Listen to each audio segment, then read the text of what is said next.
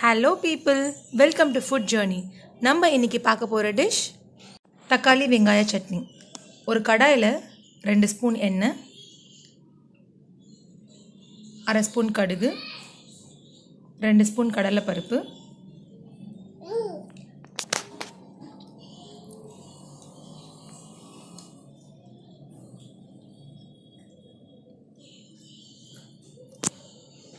காஞ்ச மிளகாய் 3,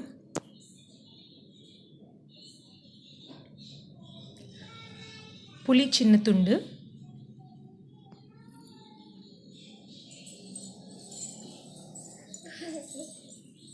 இஞ்சி தேவையான அளவு, பெருங்காயம் தேவையான அளவு, 2 வெங்காயம், தக்காளி 2, உப்பு தேவையான அளவு. அதை நல்லா ஃப்ரை பண்ணிக்கிட்டு ஆறுனதுக்கப்புறம் மிக்சியில் போட்டு நல்லா அரைச்சி வச்சுக்கணும். திரும்பி ஒரு கடாயில் 1 ஸ்பூன் எண்ணெய், 1/4 ஸ்பூன் கடுகு,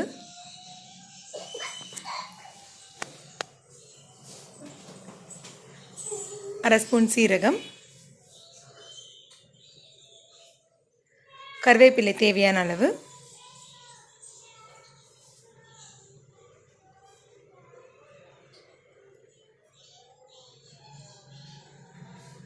காஞ்ச மிளகாய் 1,